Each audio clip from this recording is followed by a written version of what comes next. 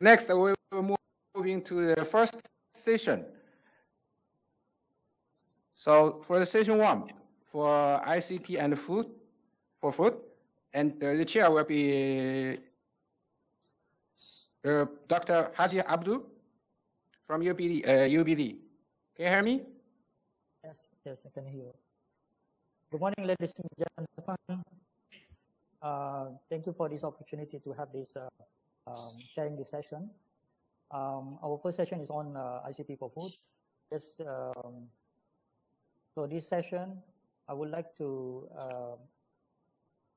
have another photo session first before the start of every session.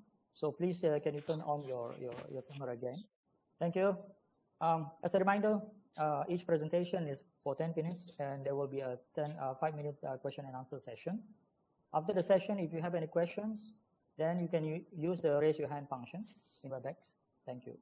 Now, to begin the session, may I invite our first speaker, Dr. Trong-Minh Hoang from Post and Telecommunications Institute of Technology, Vietnam, with the title of presentation, Agricultural IoT based on Edge Computing. Please.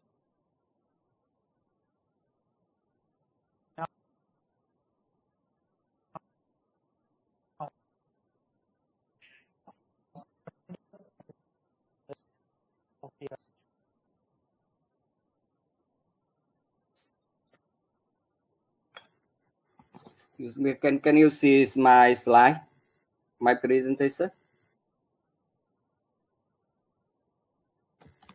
Yes, we can see your slides. Is that clear? Yes, sir. Yes, thank you, Chairman, very much. Welcome on this is my presentation. I am starting my first presentation in agriculture IoT based on edge computing. My name is Hoang Trong-Minh. I come from the PTIT Vietnam. So in our proposal, I would like to introduce some important point in today. In the first, I would like to show some significance of the study is the motivation of the study. And the second, I try to figure out and sum and concrete the objective in our proposal. And the third, I want to talk about the overall of our proposal. And the last, I want to listen and some question, and I will answer the question. Wow.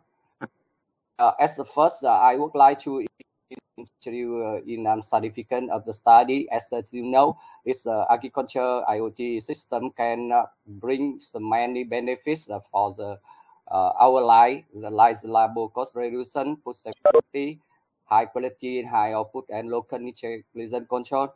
And I want to impress in some motivation in our proposal is just now we are to face as a COVID break situation. Just now we all want to move and automation as oriented. So, and the second, I would like to introduce and some important from the edge computing or the multiple access edge computing can contribute the technology on the light. Our day, as you know, as the edge computing is one of the 4 technology is contribute in the 5G technology, and the second is the can to bring and some performance by the improving the performance as a device, because the edge computing can bring the control close to the user, and it's the can make and some in quality of infrastructure and high performance is the network, because of in support in the service quality for the collected data stream.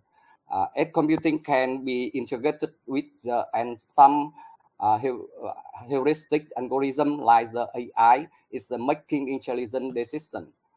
And the last is very important in nowadays. We can want to move and enhance security, and edge computing can ensure data security and moving to work to digital twin.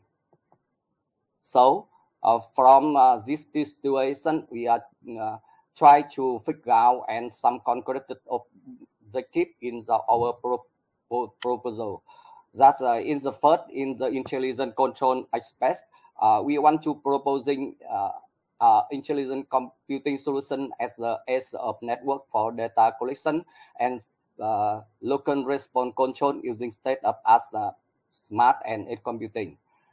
In the improved security area, we want to bring an IoT device security framework based on authentication, data preservation, and encryption. And the last is in the enhanced performance of the agriculture IoT system. We want to propose modern solutions, load distribution, and data processing in associated with the crop production and the farming practice. So just now I want to talk about in suppress in our mission in this proposal. As the first, we are know and situation agriculture system have been impacted by huge growth new emerging technology in 5G, AI, and automation. Right now, I need to say, and we are facing with effective local decision making, precision enhanced of operated agriculture IoT system. We want to incorporate automation actual into IoT system. It's becoming good for the new normal situation. Just now, we want to propose an intelligent model solution based on novel techniques for plant care and disease control. And the second, moving on in the IoT security framework, as you know, we agriculture system are impacted by massive IoT device, operating system variation, and new cheat and distribution control route. So we want to propose a security framework related to IDS based on AI, ML, DL approach and D2D authentication schema. And the third is I want to enhance the performance of agriculture IoT system. As you know, agriculture system have a practical even in extremely condition. We need to find and some actual agriculture system as it required to deal with big data processed by massive IoT system. My IoT device, I would face with the increased sensor traffic leading to large amount of computation. We want to propose a novel modern solution to offload task and pre-processing data. So come to this current system. In the Vietnam indoor, we have and some automatic watering system, and Malaysia is our collaboration. We have a fertilizer system based on IT system. In the framework is the current system, the IoT can be to focus in and some control in the user resource status is the module 3. We want to implement in this IoT framework in the zero box is the edge computing here, and to effective with the product management and effective the security solution, and to touch on the control connection layer by and some smart intelligent control. So in overall, in the to working and to reaching our arm, I try to get the cooperation between and some country in Asia. For as you look in my picture in intelligent control mission, we have some experience from the ICT from Japan, from Vietnam, from Malaysia, from Thailand, and the security we want to utilize is the previous cooperation between the Vietnam, Thailand, Japan in the security framework is come to in practice as a performance area. We have a collaboration between the Vietnam, Malaysia, and last in the further practice, we have a testbed farm. We win parallel testbed from Vietnam and Malaysia. And this slide, I want to show and some experience is the cooperation between Vietnam and Japan in the security on the data stream, and the Thailand. We want to talk about and get and some experience from the telecommunication network and the Malaysia. And this is the end of my presentation. In this last slide, I want to show you and some cooperation between the Vietnam, Malaysia, Thailand, and Japan, and some experts that come from the university and is the farming, and the company is the farming. Okay, it's just so. Thank you very much. Thank you for the presentation, Dr. Hoang. May I invite the floor to ask for questions?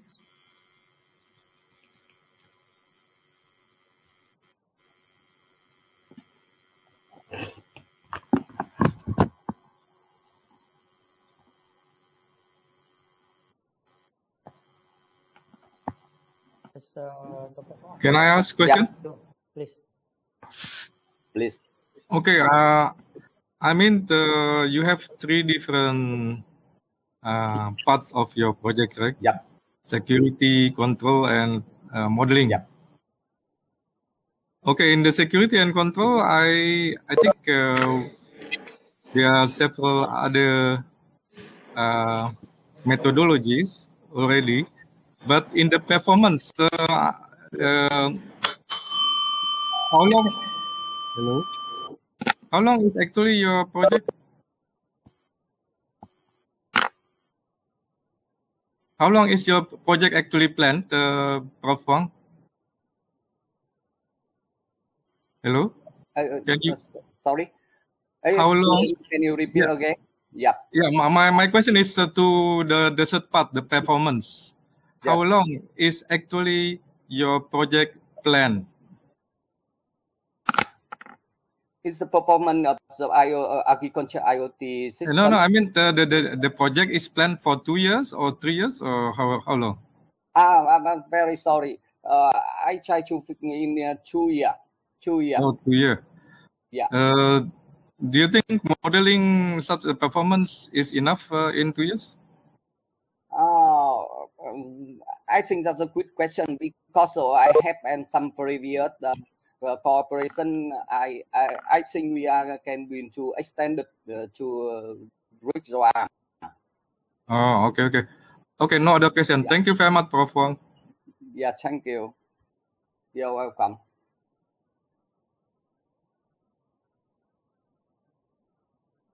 I have a question here. Can I ask? Can you hear me? Yep. Yes, please. Yes, please. I have a question that Yeah. you've done some work previously, right? I'm just wondering how much data that you already have from the existing outdoor and indoor so that you can actually build on it. I'm very sorry. Excuse me. I can hear you clearly. You said that this is going to be, you're going to use all the previous work that you have done and then build onto the proposed project. How much data you actually collected in order for you to build the model? I think the data is very important. That's why we are trying to cooperation between some as much as possible for the country in our project. This member in our project is I try to get it, but I want to expand it to get more data. Okay. So the thing is, are you going to do in outdoor or indoor data collections for your proposed project? I mean, outdoor or indoor agriculture? Just now we have some project parallel. In the indoor project, that's okay. That's fine. But the main challenge that I want to expand it to the outdoor project, the outdoor scenario. Okay. The indoor, that's okay. Okay, Yes, that's good. we can get data from my partner, right? Yeah, I mean, I understand that. It's outdoor usually a challenge. Yeah. No other questions. Yes, thank you very much. I think the big challenge. Can I have a second question, please? Is yes okay? Okay, maybe. Yeah, I have also some project regarding smart agriculture and so on. But during the time 2020, 2021, I had the difficulty to go on because of the COVID-19 situation. And I knew that in Vietnam, at the beginning, it was okay, but recently it was not okay with the COVID-19. So how do you cope with this kind of problem? Are you still continuing your project, or did you hold your project a little bit? Yeah, just now this is our member in my project is open now. Just idea. I want to, if you had some experience, I want to invite you and is the other people come into our project. So your country is already open? Yeah. For visitors? Some for some case. As my bad I know. Okay. Okay, thank you, Prof. Yes, thank you very much indeed.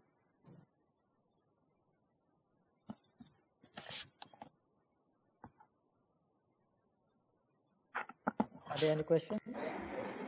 Yes, any question? Hi, good morning. I have a question about security aspects. So could you please elaborate on what are the security threats that you envision in such an agricultural IoT system? So what are the security threats that you are trying to protect against?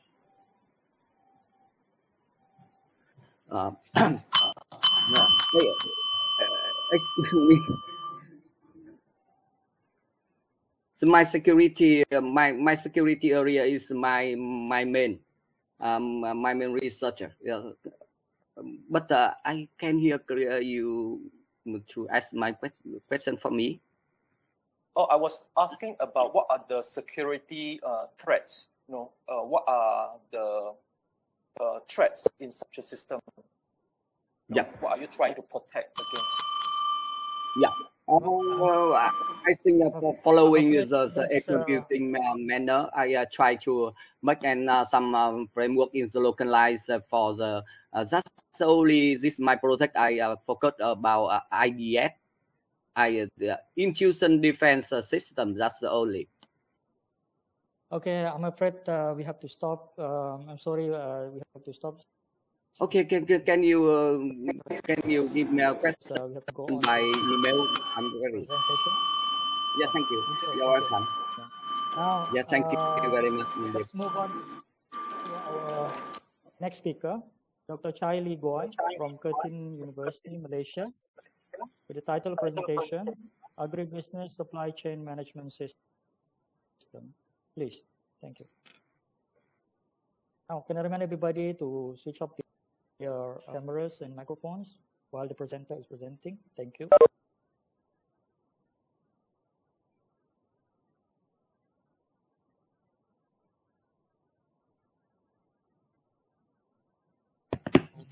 Can you all hear me? Yes.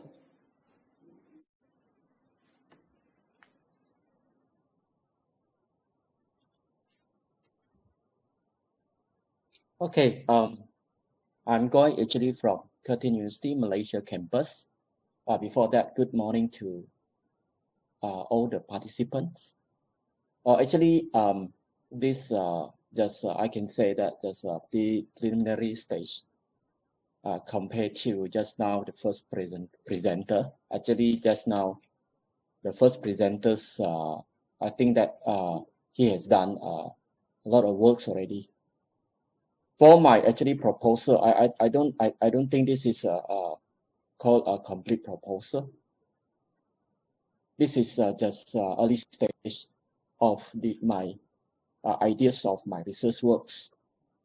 So the topics of my ideas of research work is related to agribusiness supply chain management system. So I just explained it briefly today about my proposed ideas.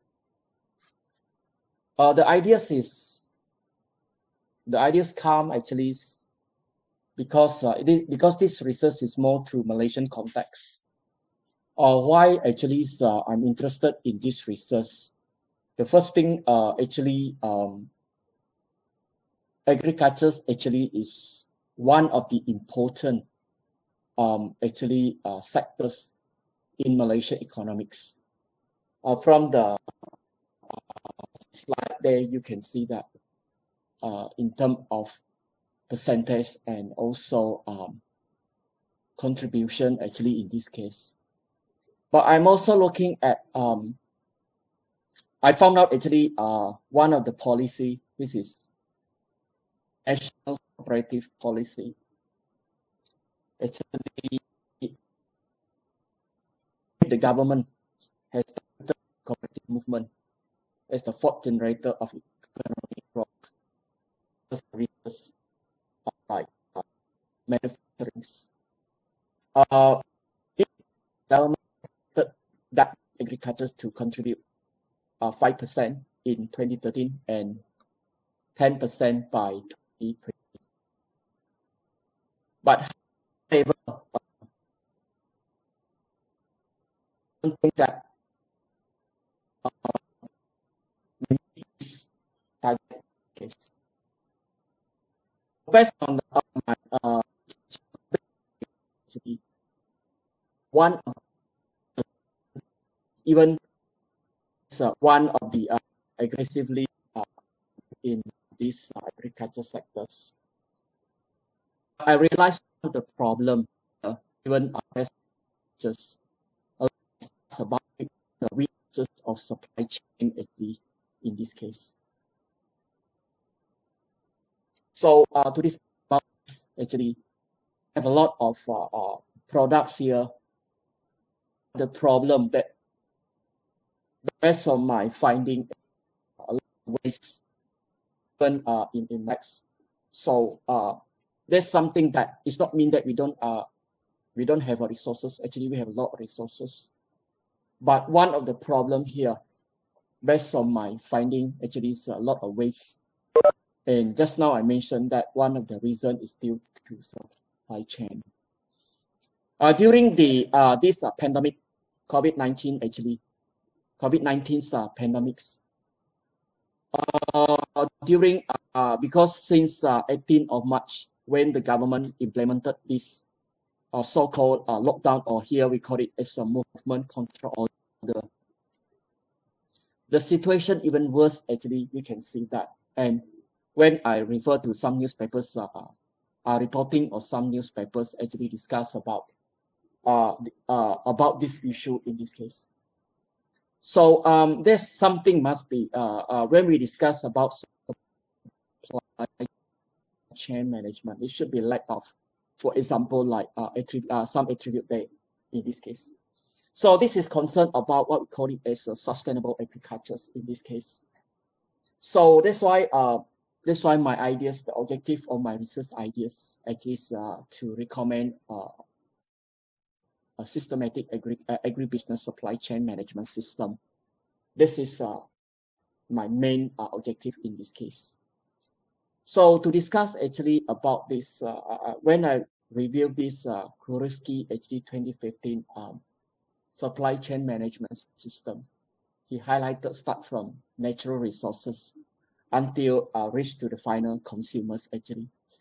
But I realized that a lot of the situation from based on the literature's review, a lot related to distribution side here from this side. So this is the things that this distribution either from the private sectors and even the government sectors. So this is a question that even we have government agencies, certain bodies actually still why this is the problem in this case.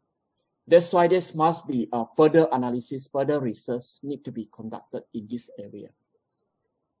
So that's why my first idea is actually to discuss about this is more to should be a better system in this case. Either can a system can be like 8 or something like that. Start from for example, like if I'm a consumer, for example, I want to have certain products, for example, example, what a fruit or vegetables, for example, like that. So how I deal with that, like this is a simple illustration from there. Like I use the system. I search for the before that consumer able to buy something, for sure that this is this supply from there go to the system. Then it's good for the consumer to easily to go to the system, to the app, for example, to purchase this in this case. So in this case, I want to plan for a systematic like a supply chain management system. But I realized that there are quite numbers of the system actually already there.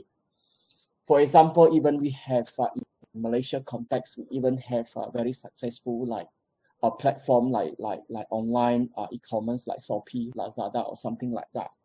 We even have these e-delivery services. In this case, like GrabFood and Food Panda and the rest of this. But I'm starting to think that why not this thing also apply to agriculture in this case?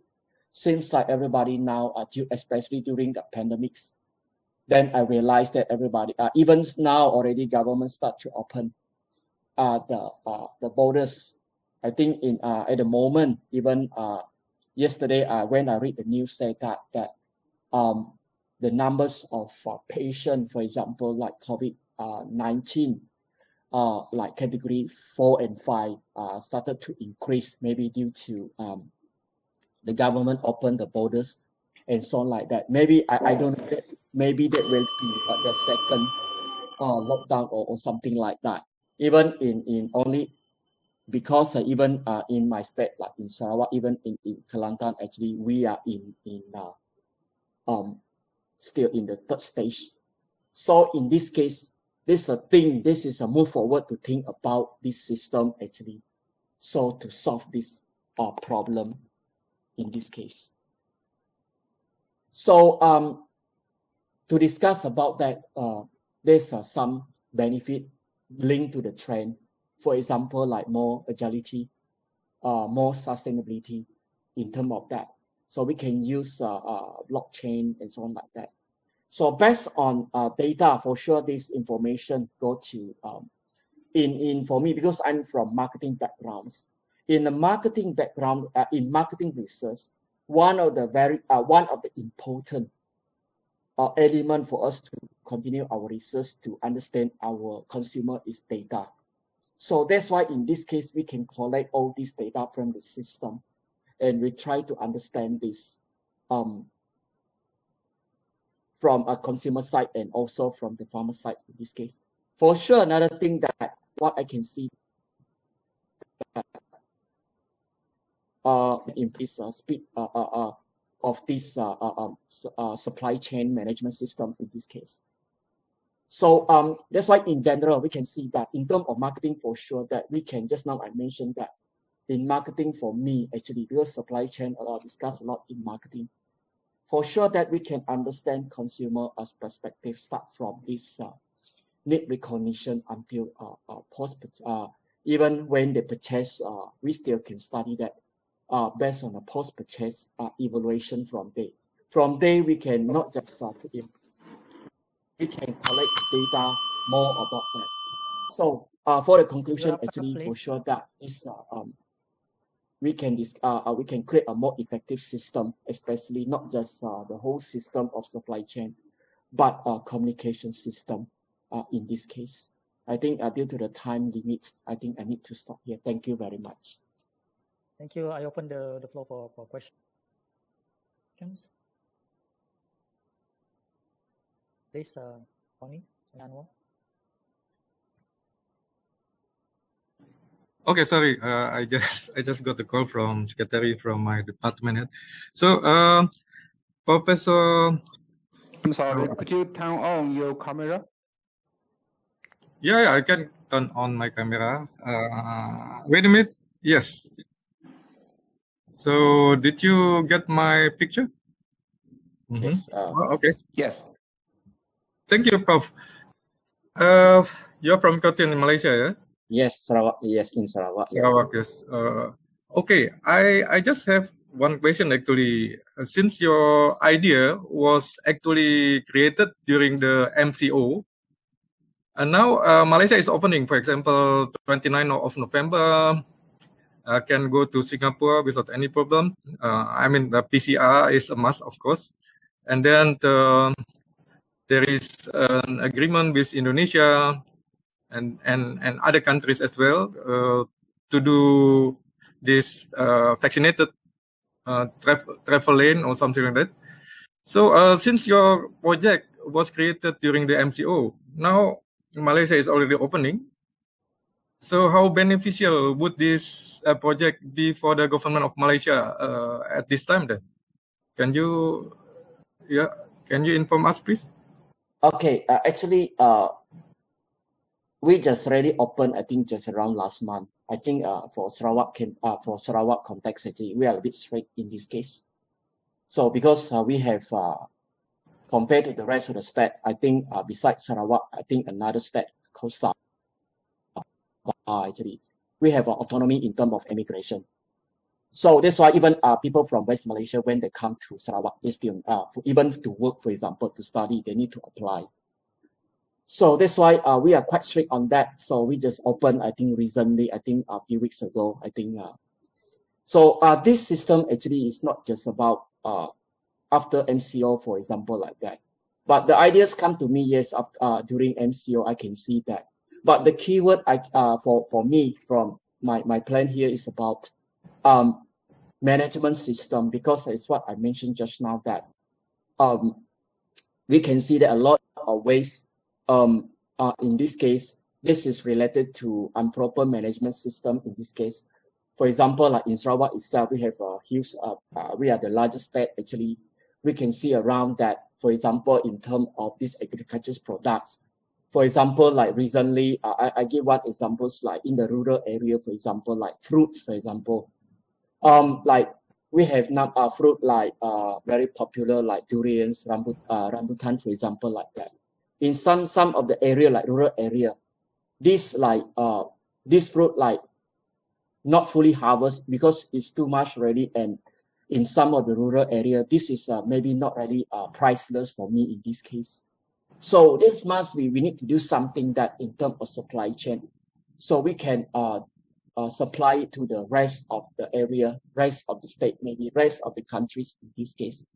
This is the ideas is that is yes, I'm agree that this ideas is when I sit down there during MCO, but the most important thing to solve the problem, especially related to the waste, a lot of wasted actually in this case, so that we have a proper this supply chain management system. Okay, thank you, Prof. No other question from me. Thank you. Okay, thank you very much. We have another question from Solifan Kanita, please.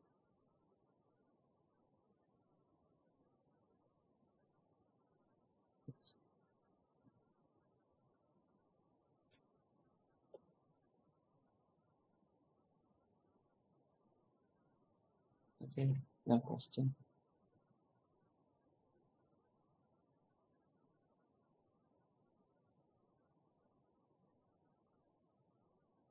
So Chai, do you have any collaborators for your project?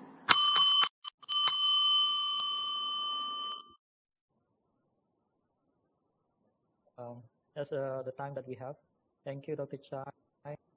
Okay, thank you very much. Questions we can direct to Dr. Yes. Chai. Thank you.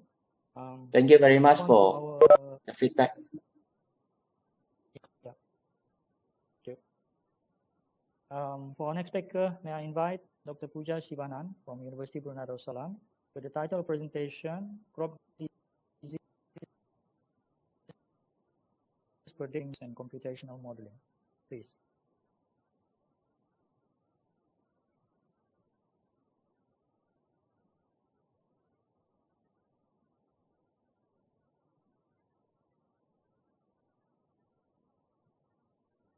Dr. Pooja, can you unmute your microphone?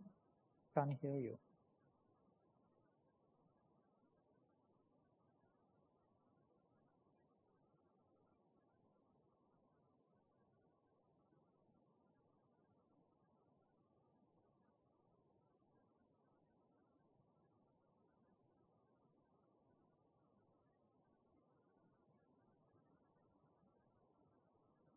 Can you hear me? Yes. Yes. All right. Sorry about the glitch. I'll make that quick. I hope you can see my slide. Yes, please. Yes, good morning. Sorry about the glitch. Good morning, everyone. Thank you for the opportunity. And I'm Pooja Shivanand, affiliated to Faculty of Science in Universiti Brunei Darussalam. And our project is CROP, which is Crop Research for Disease Onset and Prediction. And though I am the presenting author, we have collaborators from Brunei, Vietnam, Japan, India in this project. And today with me, I have Dr. Rao, Dr. May Khan, and Dr. Hoang also in this session. And today I'll walk you through the objective of our presentation of our project, the benefits of the project, what we are doing currently in our university, and what we propose for ASEAN IVO, and how would we implement the AI and provide an ICT solution before going to the conclusion. So the objective of this project is to ensure regional self-sufficiency in agriculture by providing ICT-enabled solutions, because the pandemic has made it very imperative to be self-sufficient and self-reliant in agricultural production, and also has kick-started the importance of digital technologies to ensure smoother productions everywhere globally. But when we are designing all these technologies for implementation, one of the major challenges that the agriculture sector is facing currently is the crop disease, where the crops are affected by different pathogens that are present in the environment. So if the disease has a three-pronged approach, where we are currently targeting on rice, this rice is affected by pathogens like fungi and bacteria, which cause diseases and causes crop damage, which is not just the case. The onset of this disease also depends on environmental factors like temperatures and wind velocity and rainfall, pH and everything. So it's all an interconnected system that causes the disease. And we are trying to understand this better with the application of technology. And the benefit that such a project would bring about would be both for the agriculture sector as well as the food, where we can identify a database of crop pathogens and develop models for the benefit of farmers, because they are the ones on the field, and also provide frameworks for policymakers, which will help in decision making, pest management strategies, and also establish collaborations. And also ensure food security, because a lot of crop damage is happening. A lot of food is being destroyed, and this will also help us to ensure food security, which is the Sustainable Development Goal 2, which is zero hunger, and a goal to achieve self-sufficiency in the ASEAN region. To brief you a bit about the ongoing project, in Brunei we are focusing on rice. And we are studying what kind of diseases affect rice and what are the causative organisms like fungi and bacteria affecting these rice species. So we are collecting these specimens from the agricultural fields, and at the moment we are doing studies on using biofertilizers and biopesticides, and study their germination indexes in a very controlled system and not in the open field at the moment. And to carry forward this kind of a project, we have recently been awarded much funding we could say from the university to start a project from January, prediction specifically in rice through genomics research. Currently, we are doing culture-based studies, and we want to do the genomics approach to understand what kind of bacteria and fungi in the bioaerosols that harbor the crop pathogens cause specific diseases.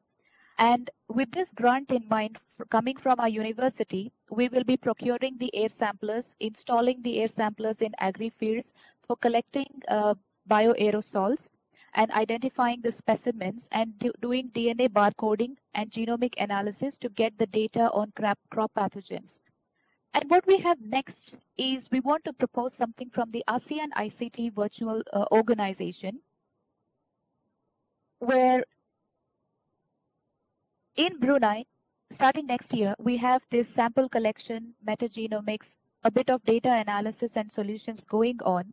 And if at all we we are to be funded by the ASEAN IVO Forum, we would like to carry forward this research where we will continue doing the metagenomics analysis, and also with our collaborators in computational sciences, we would develop basic models like crop models, weather forecast models, etc., and integrate those models to develop certain solutions. The solutions will be, of course, digital based, perhaps an online application that could help mainly farmers and the policymakers as well. So this is the flowchart of the model, data model, where we have the crop data. We would like to digitize it with various types of data collected, analyze the data statistically, develop crop models, integrate the models, and then use machine learning to make predictions in this area of study. So we just not have, we're just understanding the diseases caused by pathogens on agricultural crops, but also the other parameters like soil parameters, the wind parameters, the temperatures, the climatic conditions, how these are impacting the growth of a particular crop. For Brunei, we'll be focusing on rice, and in ASEAN countries, we can extrapolate it to, and this would help us provide a roadmap where we have all this data and integrate those and provide robust solutions. And ultimately, we would like to develop an application which is a digital-based interface to disseminate presence, and because farmers need some kind of a help because they may not really understand what is the pH or what is the days when folks selling, what is the velocity, what's the moisture content, what is the onset of all these pathogens possible, and the application of fertilizers or applications of pesticides for that matter, and possibly information to farmers, so to develop application for the benefit of the farmers. So in summary, I would like to say is this project is mainly targeted on achieving self-sufficiency in agriculture, starting out from identifying the crop pathogens, because while we are designing all these technology, we also need to understand why agriculture is failing sometimes organisms, because these organisms are also connected to the sources like and how their dispersion rate affects the growth, for example. And then we develop different models and we apply ICT in the form of a tangible application to provide solutions. So I would like to end our presentation with a quote from Masanobu Fukuoka, where the ultimate goal of farming is not just the growing of crops, but the cultivation and perfection of human beings. So our project is ultimately aiming at helping farmers, helping the person on the ground, and helping policymakers with all the information and data and statistics that are necessary to devise strategies. And definitely this would be a long-term project. So thank you very much for listening to the presentation. And if you have any questions, you can reach me at my email, pooja.shivanand@ubd.edu.bn. We also have different collaborators from Brunei Darussalam from our university, Dr. Rao from University Technology Brunei, the other university in Brunei, Dr. Mekhan from University of Tokyo, Japan, my colleague Dr. Hussein Taha from my university, Dr. Sachin, Professor Sachin. He's the expert in climate bioaerosols. He's housed in Indian Institute of Technology, Madras, and you've already listened to Dr. Hoang in Vietnam. So thank you very much. Thank you, Dr. Puja. Now I open the floor. Thank you. Can I ask question? Yeah. I already raised my hand. Yeah. Yeah. I already raised my hand. Yeah. Oh, okay. Thank you, Prof. Puja. So I wonder, all these models you are mentioning, like weather model, base model, and so on, are they already there, or do you want to create this model during the project? We would like to create these models during the project because we have started off with studying microorganisms and pathogens at the moment, and we are also collecting data.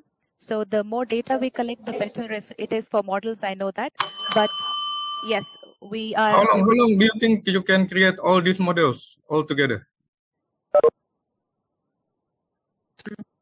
Pardon?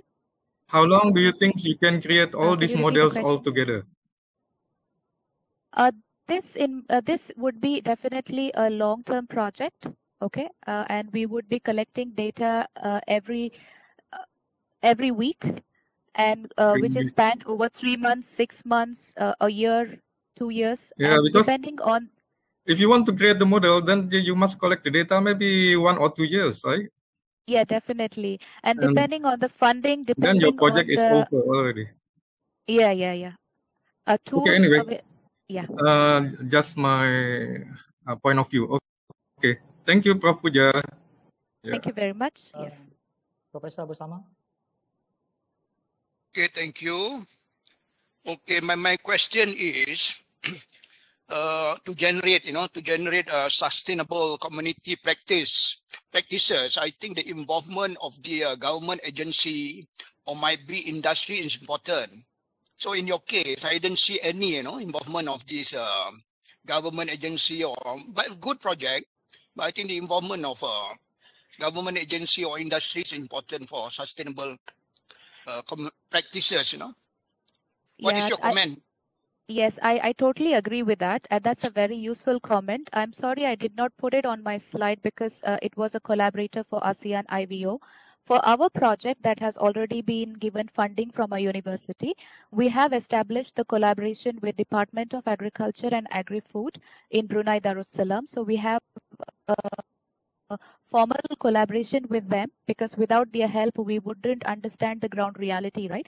So our students for most of the experiments also use the facility of the Department of Agriculture, because they are the ones who are providing us information on crop diseases. They have something called a crop protection unit, and they have this database of microbes that are affecting crops, especially rice. And so we are working with them. I would also agree that probably we need to establish contacts with the farmers, because as you said, ultimately they are the ones who will be farming, and they are the ones who need help or information, and we are the ones who will benefit of any real information. Yeah, that's why government agencies is very important. Government agencies, they are the Yes. ones who are very close to the farmers. Yes. So Yes, okay. probably next time we make a visit, I will ask them if they can help us establish with the farmers. Okay, thank you. Yes. Thank you. Any more questions? Hi, Dr. Pooja. I'm Dr. Vida from UTV. I'm basically one of the alumni. I mean, not alumni. I'm still currently doing one of the ASEAN IVO project 2018, where we're looking at smart watering system for paddy. So basically, I've been doing it for almost 2 years now, and more or less, I think you need to discuss with me in some way or another, because in terms of paddy, it has a life cycle. So it only goes for around 110 days. So your data is only effective for 110 days for that particular cycle. And in 1 year, there's only 2 cycles for Brunei. So the amount of data that you'll be collecting will be quite limited in terms of the waiting for the cycles. And it depends on where your plots are, because in Brunei we have several plots. So you need to get approval for which plots you're looking into. So maybe we can actually collaborate from that point of view. Just to give you assistance here, because I've been working, and I'm one of the fellows and I was mentored by people from TA anyway. I mean, from the people from paddy experts. So that would be something that could actually help you out. Dr. Vida, thank you so much for raising that, and it would be really helpful to collaborate with you, and we welcome you to join the project if you're willing. That would be really helpful to us as well. And at the moment we are collaborating with the Vasan IBTE, and we have also paid some visits to Kandol. And the potted plant experiments that we are doing was like 6 months. As you said, you're right. In a year, you can have 2 cycles.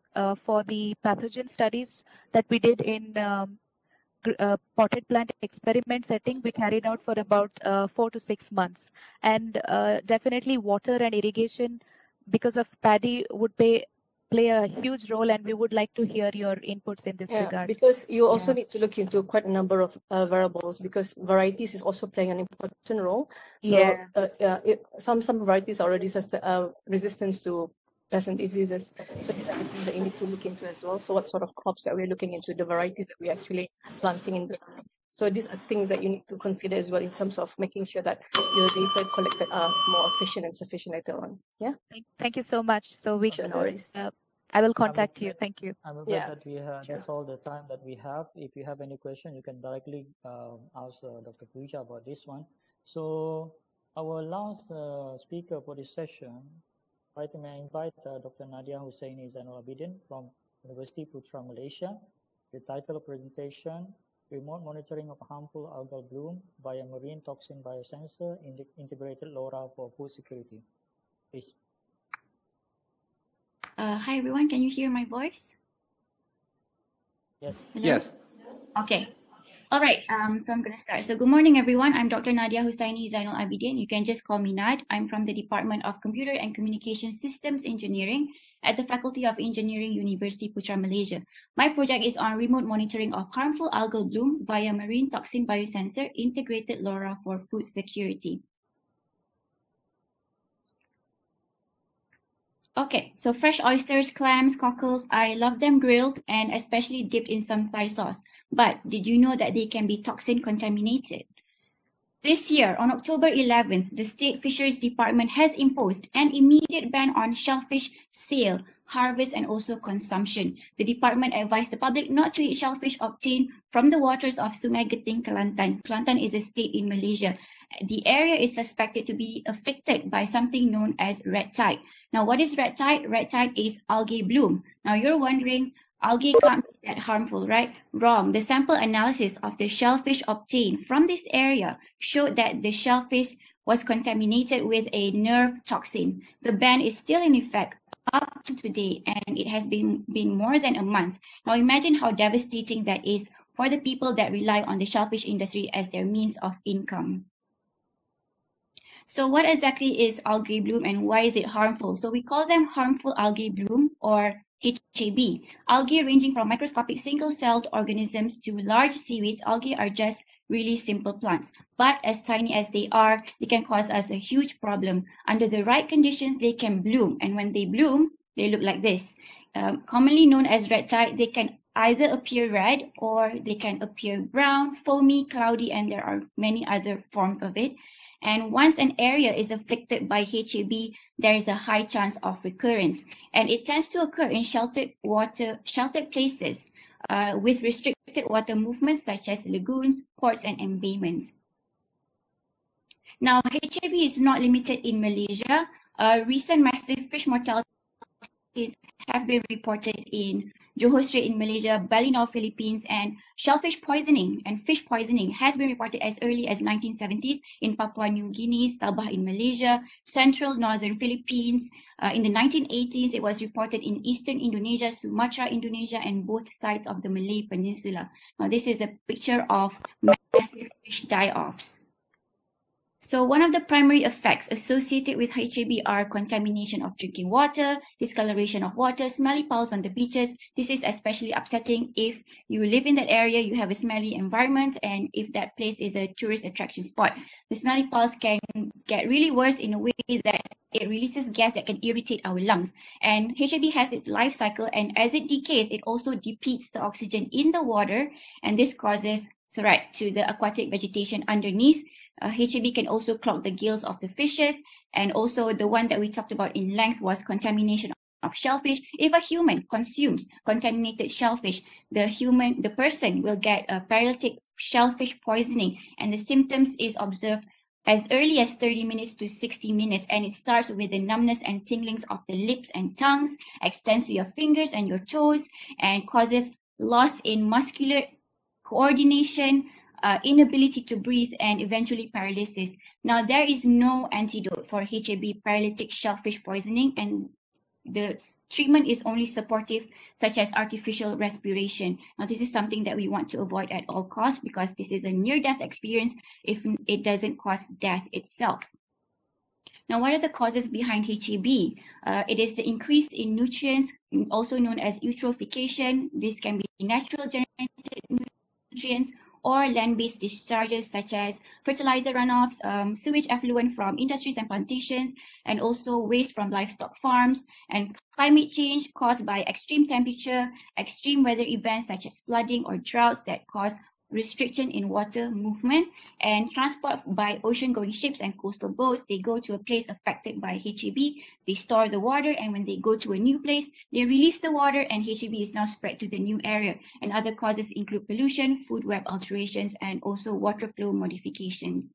So the current monitoring of HAB is done by the Fisheries Biosecurity Division from the Department of Fisheries Malaysia. Sampling is done once every 3 months, and once an algal bloom is detected, it will be done once a week. Now, it still relies on the traditional methods of using microscope, which is very labor-intensive, time-consuming, and requires high expertise to identify the species and toxin. Now, why are we not regularly testing our waters for HAB? The reason is because our seafood culture industry is small and scattered nationwide. This causes problems to regular monitoring in terms of geographical. And also, the industry of shellfish is not very lucrative. So doing the regular testing themselves is not an option. So this is something, this calls for us as researchers to develop a technology that can help monitor these algae blooms on the onset of the bloom. Okay, so we cannot prevent HAB, but we can be better prepared with good monitoring and also mitigation solutions. The longer HAB is left untreated, the more severe is its effect. So this is our plan. Our plan is to remote monitor an area with possible recurrence of HAB to detect the onset of an algae bloom. So we are going to deploy biosensors employed on a buoy, and these buoys are going to be integrated with LoRa modules, and which will allow asynchronous data uploading to the LoRa receiver or gateway and to the clouds, and this data will be available to end users and end devices in the form of dashboards. If there is data abnormality, the system will alert the authorities and for fast mitigation. So this biosensor will be configured to collect data once a week, and the data will be collected early in the morning where algal bloom is the most visible. So why are we using LoRa? Because LoRa provides long-range communication up to 5 kilometers in urban areas and up to 30 kilometers in rural areas with good line of sight. It's best suited for IoT applications such as ourselves that require long range, low power requirements, and also low bandwidth. And for places like the maricultural site that has minimal coverage and minimal communication infrastructures and requires low operational cost. Now, what are the parameters that we intend to monitor? I intend to monitor chlorophyll alpha to show the abundance of algae. We intend to monitor toxin, which is a common type of toxin secreted by algae. We intend to monitor spike in phosphorus, spike in nitrogen, drop in dissolved oxygen temperature, and if our funds allow for it, the image of the water discoloration. So the site that we chose for our project is Kuala Gula in state of Perak. The reason why we chose this site is because in June 2020, there was a massive fish die-offs, which affected 20 fish cages. So this is a huge loss in income, and the population is made up of socioeconomic status within lower middle to poor. So we really need to help them. So what are the benefits of the proposed project? This project will benefit a coastal community where the population thrives on maritime industry, socioeconomic status with times is up within the lower middle. Sorry? You have 2 minutes. 2 minutes. Okay, sorry. With socioeconomic status within the lower middle to poor to have a sustainable fishery economy. Also, is aware local communities and companies of dumping land-based nutrients in water. We also want to highlight the advantage of using technology have a sustainable economy. So the low-cost remote will allow for swift action on HAB eradication, preserve the aquatic ecosystem, give us food security and safe food for consumers, and most importantly, this proposed project will use the existing monitoring water quality guidelines by the ASEAN to complement the existing monitoring and management system on HAB. As collaboration goes, we have initiated contact with Department of Fisheries Malaysia, and we have received funding from National Instruments Malaysia branch amounting to 24,000 USD. We would like to welcome anyone who is interested to collaborate with us on this project, because we need more insights on developing this project. Currently, our funds allow us to develop only one prototype of biosensor integrated buoy and only one LoRa receiver. If we can secure more funding, we would like to deploy more than one biosensor integrated buoy and more than one LoRa receiver, so that we can have a wider coverage of HAB monitoring and also deploy this at other maricultural sites and help more shellfish industries out there. With that, I would like to thank you for your kind attention. Thank you so much. Terima kasih dan arigatou gozaimasu. Now I open for questions on Dr. Tony. Okay, sorry, I keep asking questions, but this one maybe is very important. Yeah, I mean, your system is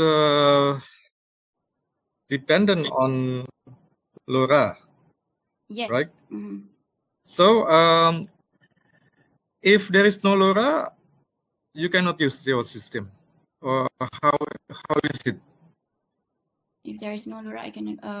Where LoRa is just a means to communicate the data from the biosensor to the cloud. So it doesn't have. But you need to adjust your system to the communication protocol from LoRa, right? Yes, correct. Yeah. So if there is only, let's say, LTE, can you use your system, or how big is the adjustment to use the system without LoRa? Okay, so actually LoRa, we chose LoRa because that place doesn't have much coverage. So LTE is out of the question. So LoRa is the most viable communication system. Yeah, but most places do not have LoRa. That is my concern, right? So what do you do when there is no LoRa? Actually, the funds that we have is to erect a tower to implement the LoRa receiver. So we are using that funds for that. Okay. So only for one place, right? Only for one place for now, yes. So it's somewhere else. We have Okay. funds for that. Thank you. Thank you. Okay. Yeah. Actually, two couple small questions. First question is, for your harmful algal bloom, do you analyze what type of climate really favors the bloom? That's the first question. Climatic features, does it help the harmful algal bloom to grow? Second question is, you said like you'll be implementing the buoys. So how do you locate the exact location? What is the process of identifying the location of buoys? So those two are my questions. Thank you. Thank you very much for the question. For the first question, actually the spike in nitrogen, the spike in phosphorus, the spike in temperature, so those are the parameters that we will be monitoring. And if we at an extreme temperature, such as when we have a drought, that is when harmful algal bloom is most likely to occur. And we have seen this recently because we were having a very hot weather and algal bloom just happened out of nowhere. So the exact cause, the exact condition behind them is not fully understood. This is why we need to have like, hopefully in the future, prediction model. Other places have done satellite imagery to capture the water discoloration. That's another method. But I think in the future, the best way is to have a prediction model to detect before it starts. Yeah, but this project only monitors first. Yes, this is our first step to helping the shellfish industry. For the second one, there are several locations, and we have consulted the Department of Fisheries, Malaysia, on this. They have advised us to go for either Kelantan or Perak or Johor, and Perak seems like a good place because it is nearer to our university, so we can go there a lot of times and make the data collection and see if our project is doing well. And if it goes well there, hopefully we can get more fundings and apply at other local coastal communities as well. So that is our first place that we will go for. So the location of buoy is not as per the situation, but as per the location you're choosing it, closeness to you. Okay, it has to be somewhere where where there's a lot of shellfish farms, fish cages, and also places where the water movement is not freely flowing. So those are the places that we aim for. Yeah. Okay, thank you. I'll give a chance to others. Thank you. Professor Abu Sahma, you have a question?